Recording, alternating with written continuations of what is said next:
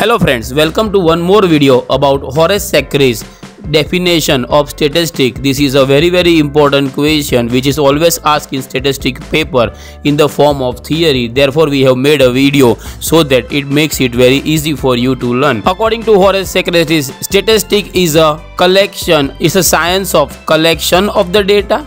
These data are organized properly, then presented properly, analyzed and interpretation of a numerical data. This is known as statistic. Generally it is in plural sense, whereas the definition of statistic in singular sense is as follows. The first thing, statistic is aggregate of fact. Statistic should be affected by a marked extent by multiplicity of cause. Statistic should be numerically expressed. It should be enumerated or estimated according to reasonable standard of accuracy. Statistics should be collected in a systematic manner.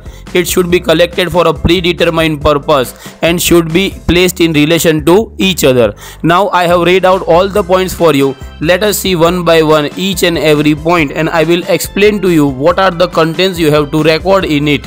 Therefore you will get more marks. Stay with us. The first thing, statistics as aggregates of fact. It means that a single figure, a isolated figure, unrelated figure is not constitute statistic. To form a statistic, it must be aggregate of fact.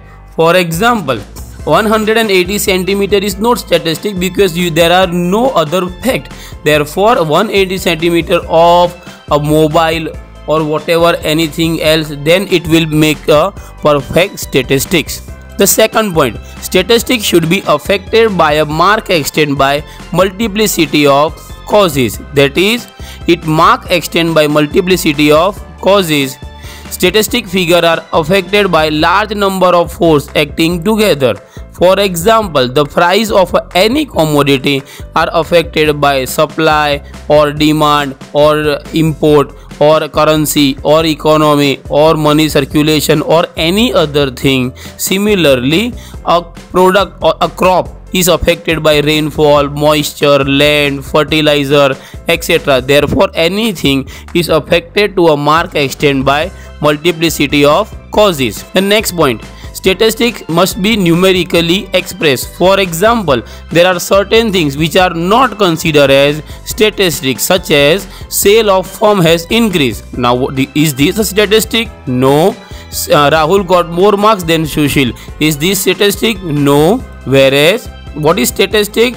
The sale in 2015 was 14% and in 2016 it became increase by 18%. Now then you can compare, therefore it is statistic. Rahul got 12% more mark than Sushil. Now that percentage or numerical data is added, therefore it becomes statistic. The fourth point, the statistic should be enumerated or estimated according to reasonable standard of accuracy. What is it? I'll explain you. The data estimate according to reasonable standard of accuracy. Data actually counted. For example, RBC, WBC in the blood are counted in the blood report, and they are not estimated. They are accurate data. But for example, when we go to a marriage, we estimate that the marriage there are 500 people were present, but actually we do not count that. Or when Narendra Modi come to Vadodara, 5 lakh people came to the rally. Here a few thousand here and there is allowed. Therefore, a statistic is estimated and on a reasonable basis. Then and then it is amounted as statistics. Next point, fifth, statistics should be collected in a systematic manner and should not be collected in a haphazard manner so that the purpose does not get solved. Moreover, the data should avoid duplication and confusion. If there is duplication, then the data will give a misleading interpretation.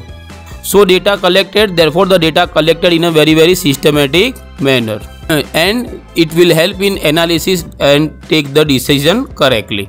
Next point, statistics should be collected for a predetermined purpose. Once you have a purpose, then and then you will collect the data. Therefore, purpose should be clear and specific. Moreover, the data are collected for that specified purpose only. irrelevant data are not collected. General purpose statement is not sufficient in statistics.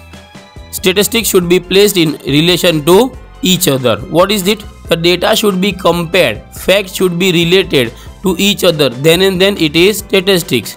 Let us see. Numerical fact be placed in relation to each other with reference to time, space or condition. I'll give an example so this thing will be more clear. For example, the population in India during independence was 30 crore and now it is 130 crore.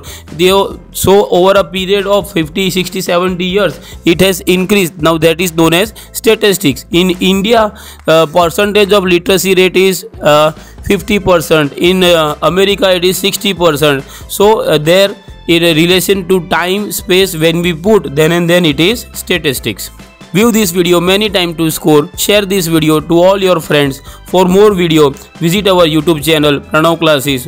One more thing friends, I'll upload video on every Sunday. Therefore please subscribe to our channel Pranav Classes. All the best for your exam. Thank you.